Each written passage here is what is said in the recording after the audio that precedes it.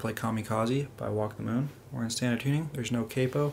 I'm going to teach you how to play this as a beginner as well as an advanced guitar player with bar chords.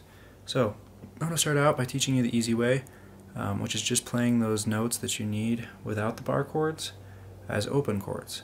And then I'm going to teach you the bar chords. So if you'd like to learn the way with bar chords, go ahead and skip to a little bit later in this video. So from a beginner's perspective here, we're going to start out with our index finger on the first fret of the A string and our ring finger or our middle finger, whichever you prefer, on the second fret of the B string. And we're going to pick A, B, A, B. So the A string, the B string, and you do that twice. Next we're going to jump all the way up here to the fourth fret with our index finger on the low E string, and your ring finger or your middle finger is going to cover the fifth fret of the G string. And you're going to do that 3 times.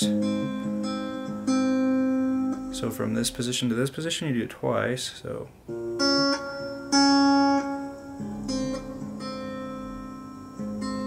do it 3 times there. So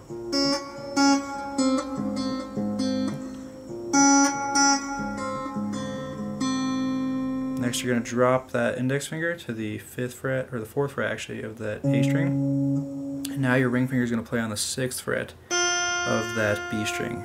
And you're going to play A, B twice. And then we're going to drop up here to our 2nd fret with our index finger on the low E string and your ring finger on the 3rd fret of the G string. Okay, so that all together sounds like this.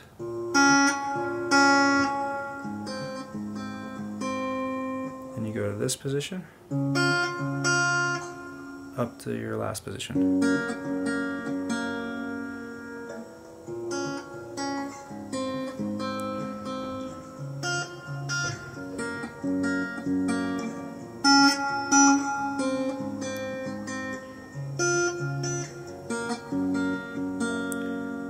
That's all there is to it. That's played throughout the entire song. You can play that throughout the entire song and it'll sound great. So the chords that are being played behind that are these bar chords. So it's really just a B minor to a G flat major to a D flat to a F sharp major or a G flat, whatever you want to call it.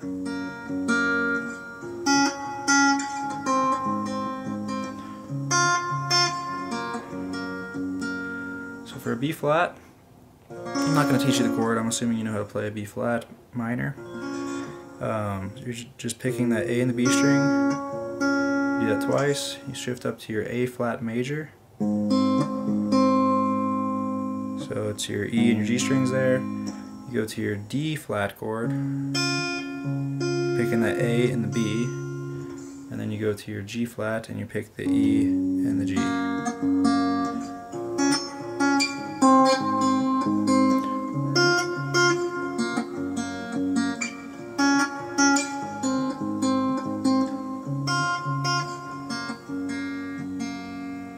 And that's it. That's all there is to it. So I didn't teach you how to play those chords. I'm assuming that if you are experienced enough and that's how you want to learn, you'll already know how to play those chords.